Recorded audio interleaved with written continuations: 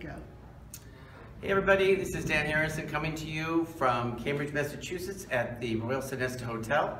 I'm here today with Bill Yetz, CFO of NewPath, Mr. John Rossi, who is part of the NewPath Board of Directors, overlooking the beautiful Charles and Boston skyline in the back. We've been here today at a conference called Build a Bolder Board, and we're bold people because we've been here today, this Saturday, to learn about ways that we can infuse this organization with a new, bold, and creative way of thinking about the mission of NewPath. And we're preparing ourselves for the exciting year ahead.